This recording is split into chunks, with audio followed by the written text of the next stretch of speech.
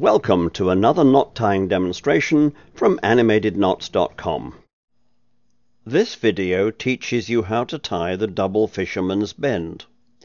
Overlap the two ends. Wrap one end around both ropes 2 full turns.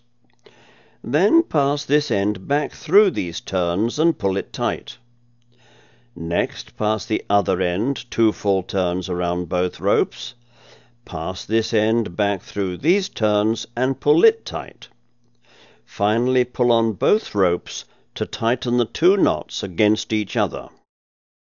For more information about this knot and many others, and to learn about our mobile apps, please visit animatedknots.com.